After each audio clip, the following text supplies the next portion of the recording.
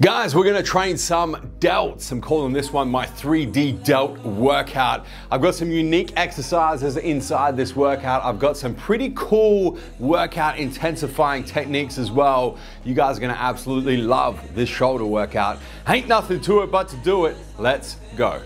Starting this workout off with my shoulder mobility, guys. A little bit of external rotation through my shoulders, a little bit of internal rotation. Then we're gonna dive straight into exercise number one.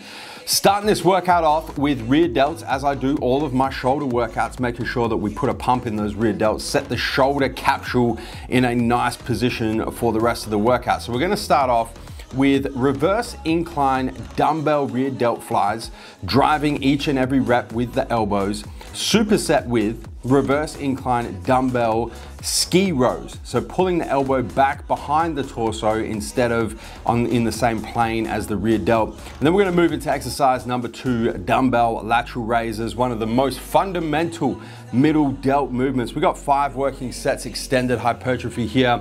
I've chosen to do these standing, guys, because it allows me to really focus on driving firstly through my heels, so I can keep my heels on the floor, and then making sure that I'm initiating the movement of each rep with my elbows. You notice my elbows stay above my wrists on each and every rep.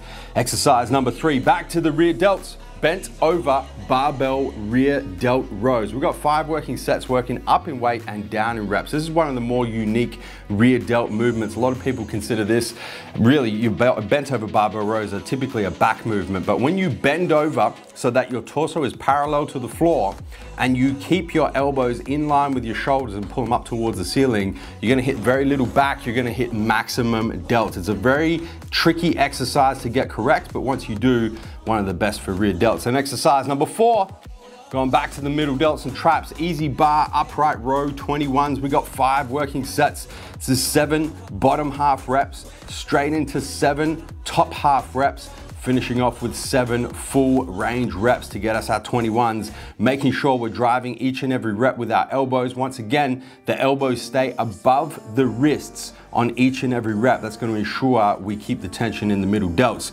Exercise number 5, isolateral cable raises. We're really going to hammer the middle delts here, guys.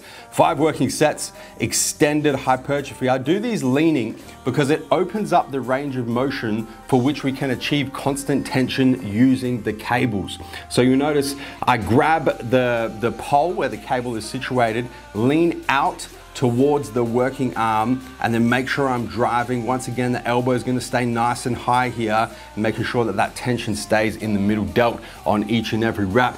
Exercise number 6, finishing this workout off with one of the killers when it comes to shoulder movements around the world, dumbbell raises.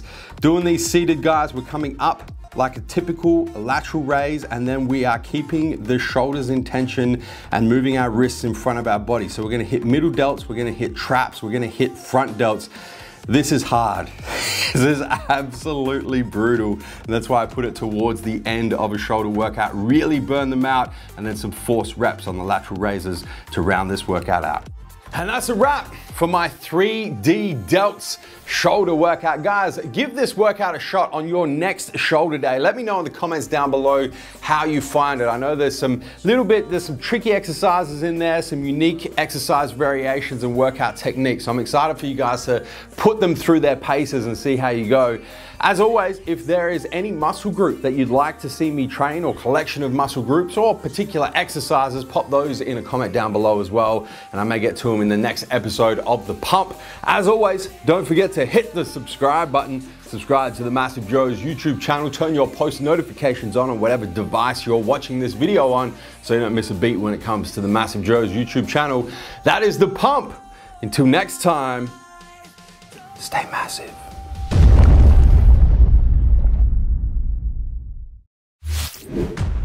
Thank you for tuning into this video. We hope you enjoyed watching. Don't forget to check out our latest upload and our recommended video, and be sure to subscribe to the MassiveJoes YouTube channel to stay up to date with all of our latest uploads.